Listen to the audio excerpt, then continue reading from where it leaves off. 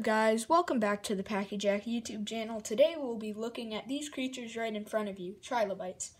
These are fossilized Trilobites, and they're very old. They lived from the Cambrian all the way to the Permian, but they did not live in the Mesozoic era, which is where the dinosaurs lived. These guys only lived in the Paleozoic era. Some curled up like this one to get protection from predators. So that's really cool because, as you know, armadillos and other animals from modern day do that. So it's really cool how something this old can relate to something in the modern era. And most of these were smaller than my finger. Well, these ones are bigger, but most of these were around this size. And which is very small. They lived in many habitats under the water, and they did not live on land.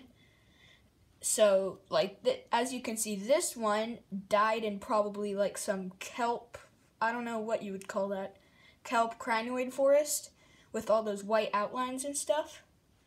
I have no idea where these guys died because they don't have a rock behind them. But they either lived on like sand dunes, they lived underground, they lived in kelp forests.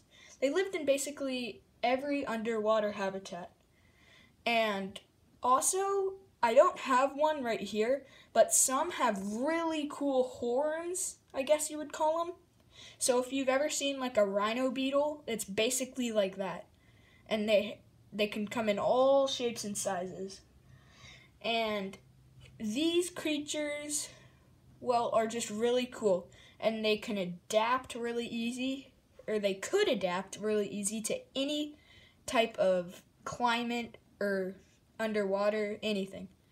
So the thing about these guys is that they did not adapt well to the Permian Triassic extinction, which is where these guys died out. And when these guys died out, the dinosaurs rose again, it was the dawn of the dinosaurs, basically, in the Triassic.